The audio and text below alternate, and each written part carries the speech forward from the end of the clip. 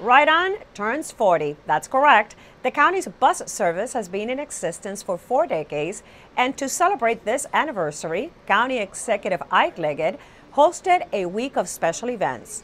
One of those celebrations included proclaiming May 11th as Right On Day, alongside elected officials and a bus operator that has been a driver since the 70s. There are some unique things about this and what we get from it. It really connects us to the broader region in transportation. That's one significant component with the entire metro system. It will help us in years to come to connect us with a purple line that we believe is coming, and for the rapid transit system as well.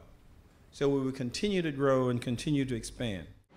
Right On began operations in 1975 with 20 buses. Today, the system has 343 buses. 75% of those are energy-efficient vehicles, and people take 86,000 trips on a typical weekday.